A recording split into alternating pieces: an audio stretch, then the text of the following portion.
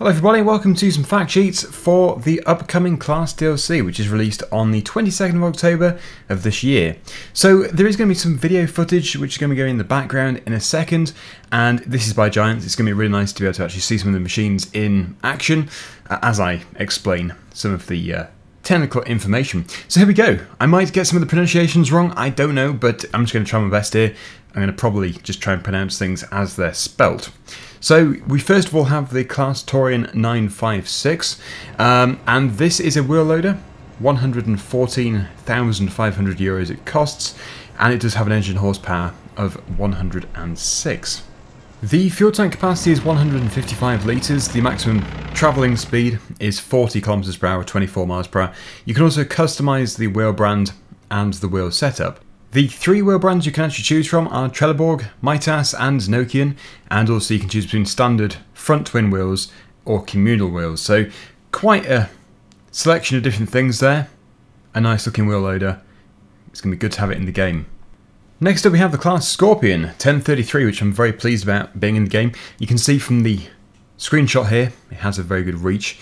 The height is incredible. The cost of this is 96,000 euros and the engine horsepower is 136.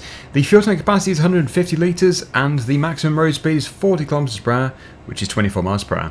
You can also customise the wheel brand and the wheel setup. That is a choice between Trelleborg and Nokian, and also you can choose between standard wide tyres or communal tyres, and there's also the adjustable steering mode, which tends to be between the sort of crab front, I think, is it front wheel steer or four wheel steer?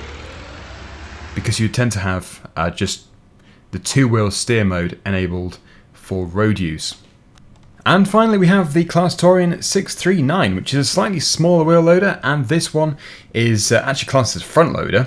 64,500 euros is the cost of it. 68 horsepower, 50 litre fuel tank. It's actually very small. 20 km per hour, which is 12 miles per hour maximum speed, and you can choose between standard wheels or front twin wheels. So just a nice compact loader to get in some fairly small areas, including small sheds and that sort of stuff. So that is my summary of this week's fact sheets. Hopefully you enjoyed them. If you do want to download the CLAAS DLC on the day of release, please do pre-order it, and there is a link down below which does support me. I get 7% of the value that you pay. So I'd really appreciate that. Thank you for watching, and I'll see you again soon. Bye for now.